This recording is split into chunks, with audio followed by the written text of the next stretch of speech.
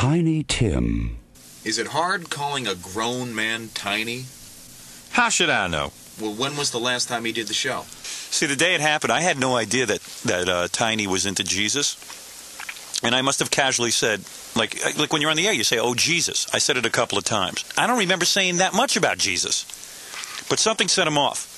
And he hasn't been on the show since this happened. And it's too bad because this is another guy who's a phenomenal radio guest. He's turned us down at least a half a dozen times since then. Robin Quivers remembers. This is a man who had just talked about giving a back rub to another man.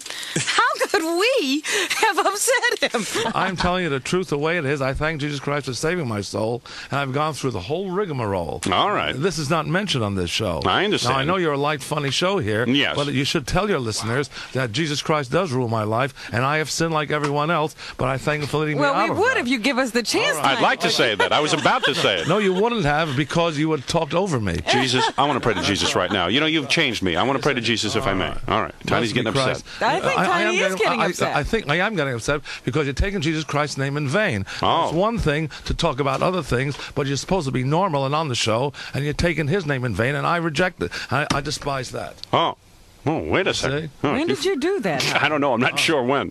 See? I'm going to pray to Jesus now myself. Blessed be Christ. All That's right. Blessed be Christ. Put Tiny's ukulele in his mouth, for God's sake. If I can say that. I reject the fact that you're making fun of Jesus Christ. I'm not making fun of him. Yes, you are. I'm not. You're mocking his name. You don't believe in him. I do believe in him. No, you don't. Well, I kind of Well, do. now, Come on, Tiny. You can get into an argument with Tiny Tim, Howard. I don't know. I'm getting nervous here. Oh, my Even Tiny's goodness. angry with me. Oh. Well, I am at this point, at all of you here, because you're mocking Jesus Christ. I think it was Robin who was mocking Jesus, if you ask me. No, both of you were, in a sense. I'm sorry. All right, Tiny, we apologize. All right, I'll give you a plug. That'll make you feel better. It won't make me feel better. Yes, it will. What I'm trying to bring here, I told you the truth here, to praise Jesus Christ. I'm not hiding it like so many people do, and then you find the press come out and reveal it. Because I have a higher source to answer to. All right. You're talking to the world's biggest sinner, but I thank Jesus Christ You're for not the saving world's me. biggest sinner, Tiny. You ain't kidding, I am. No, I like you. I don't care if you're mad at me. I love you. I'm not mad at anyone. No, yes, you are. But the I name saw of you. You were Jesus getting Christ- upset. The name of Jesus Christ is being taken in vain on this show. It was Fred. And the FCC allows it. Yeah. Well, thanks a lot. Well, let's dial him up and maybe he can report me. Oh, boy, Tiny. Yeah. No, I mean, one thing is fun and the other thing is not. Now, Jesus Christ's name has been sworn and taken in vain every minute on this show here. Uh-oh. You know?